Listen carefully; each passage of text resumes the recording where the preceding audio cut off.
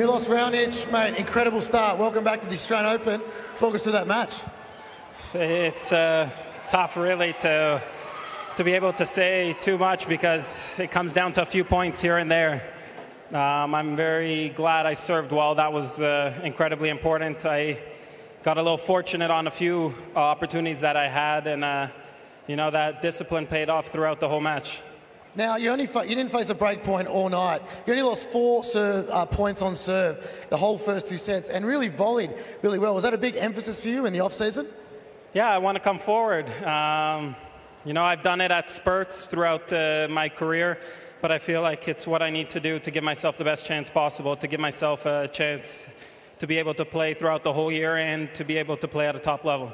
And Nick was struggling a little bit with his knee. Is it tough for you to stay in the moment when your opponent is carrying a bit of an injury?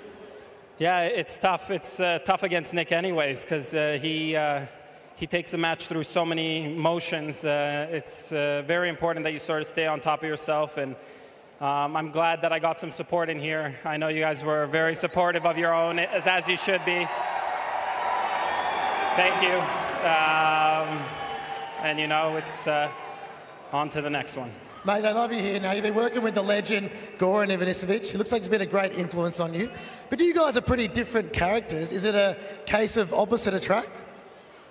We're pretty different. We're not too different. We just express ourselves differently. I haven't broken as many rackets, but he's helped me out in many other ways, so I'm thankful for that. And you were telling me before, you've got your team with you. You actually travel with your own chef. Is that because you're a really bad cook, or what's to do with that? That's because I'm too lazy to go out. I'm too lazy to go out. There's great food here. I've enjoyed it the first week, but now I start hibernating, and I want my food ready for me. I don't like waiting at a restaurant, so this is the quickest way. Mate, it doesn't get any easier for you. You've got Stan Wawrinka in the next round. We wish you luck. Ladies and gentlemen, give it up. Milos Raonic. Nice luxury to have, isn't it? Travelling with your own chef. You ever had that, Rash?